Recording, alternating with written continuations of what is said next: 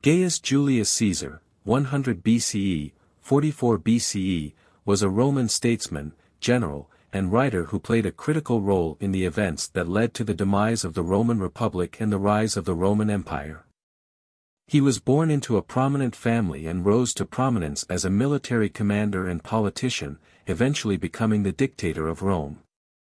Caesar is known for his military conquests, which expanded the Roman Republic's territory, and his political reforms, which aimed to address social and economic inequality. He is also known for his literary works, including his commentaries on the Gallic Wars and his autobiography, which chronicled his own life and accomplishments. Despite his many achievements, Caesar was assassinated in 44 BCE by a group of senators who feared his growing power and ambition. His death marked the end of the Roman Republic and the beginning of the Roman Empire under the rule of his adopted son and heir, Octavian, later known as Augustus. Caesar was born into a patrician family in Rome in 100 BCE.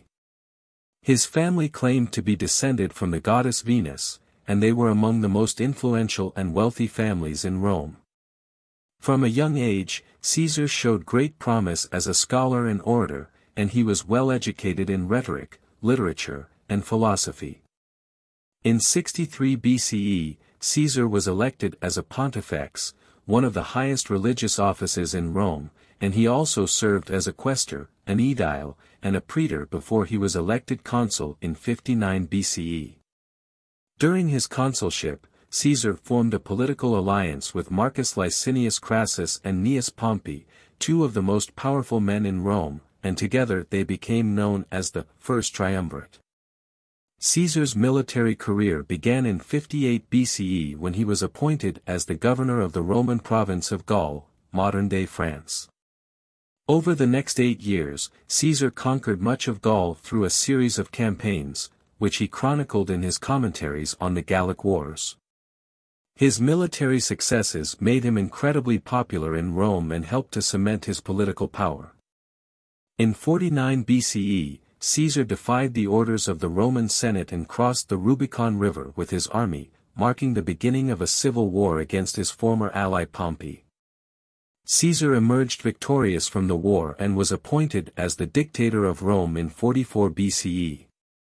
He implemented a series of political and social reforms, including land distribution, citizenship rights, and calendar reform.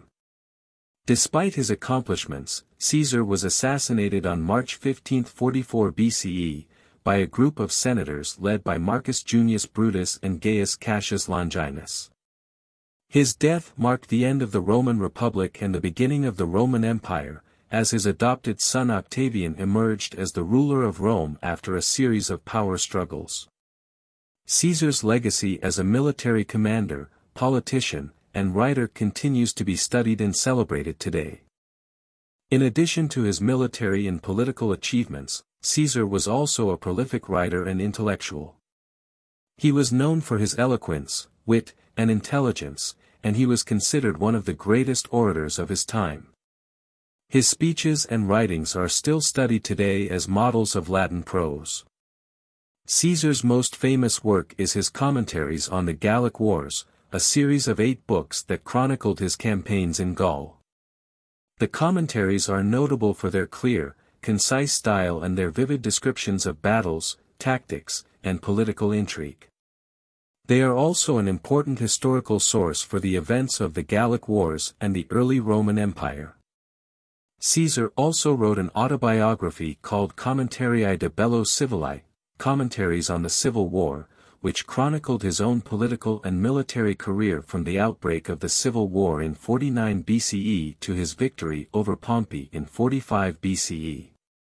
The Commentarii de Bello Civili is a valuable source of information about the political and social climate of Rome during Caesar's time. In addition to his literary works, Caesar was also known for his architectural projects and public works.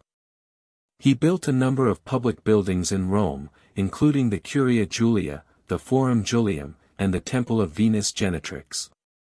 He also initiated a number of public works projects, including the drainage of the Pontine marshes and the construction of a new harbor at Ostia. Despite his many accomplishments, Caesar was also a controversial figure in his own time.